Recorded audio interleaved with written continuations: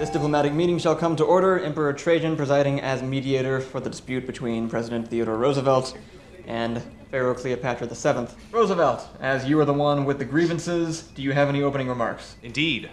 The Pharaoh has been bullying city-states on the American continent, and we don't approve of her aggressive actions. Okay, 1, we share that continent, so back off. 2, are they your city-states? No. Do you want them to be your city-states? Not necessarily. Then why do you care? I do not approve of unnecessary violence against defenseless opponents. They're city-states. They're not even opponents, they're placeholders. They may as well have future city of Egypt written over their gates. Why don't you expand by making new cities of your own? Why don't you mind your own business? It's truly amazing how much I do not care about this argument. Like, if neutral had a value, mine would be astronomically high.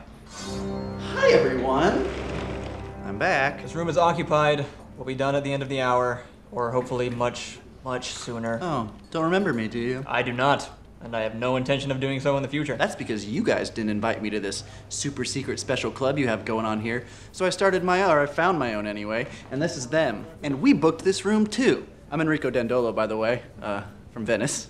You know, the one with all the ducats. That's what they call gold. Fine, stay on that side of the table and keep your conversation to yourself. Now, we were discussing city-states that no one seems to have any particular investment in. Yes, I believe that despite having no aspirations or inherent value, that all city-states deserve equal treatment. You've been assaulting my land and trying to push my people towards extinction for centuries. My lands, my people. I have been trying to claim them for centuries, and I finally will, because out of the 3 available missions, that's the one I picked first. Whoa, heavy stuff.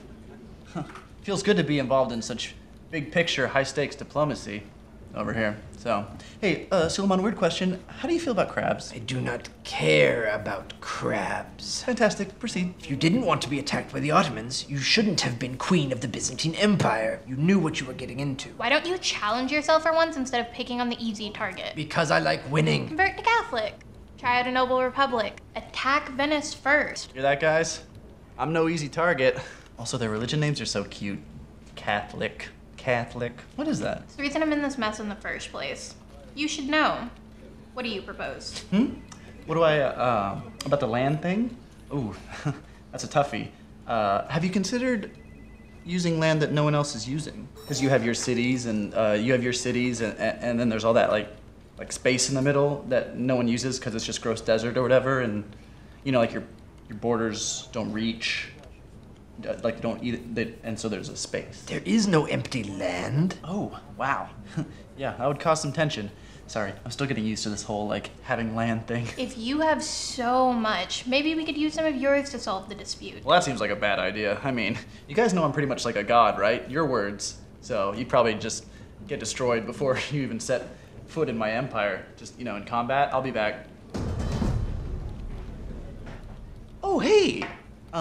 I could use some advice. Nonsense, you're doing very well. Back that way now. Why do those 2 think you're important? Okay, funny story. So where they're from, you can die, and then someone else just rules your country, which is a weird concept I'm still getting used to. But since I'm immortal, they think I'm some kind of like all-powerful arbitrator of justice or whatever, and they keep calling me 666, which seems bad, but apparently it's positive. But anyway, they scare me, and I think they're trying to murder me, so if you could help. Bully, old boy, I am on your side. I don't care for the bearded one or you. I get that a lot. Thank you for your support.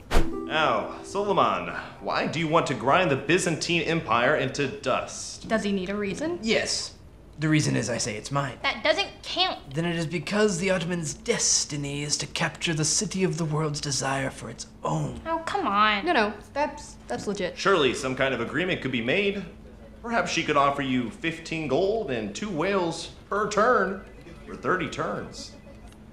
What the hell are you talking about? How about she offers a city? I like this better. Over my dead body. No, that's what we're trying to avoid. I may die, but my nation will live on. Yeah, see, I don't get that. What if you just learned to coexist, you know? And you just kept the land you have and then focused on trade and culture?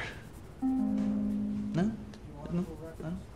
There has to be something you can agree on, anything at all. You are both deeply invested in the future of your nations and your people, right? I would just like to not be conquered for once. An Ottoman farmer saw a comet last week.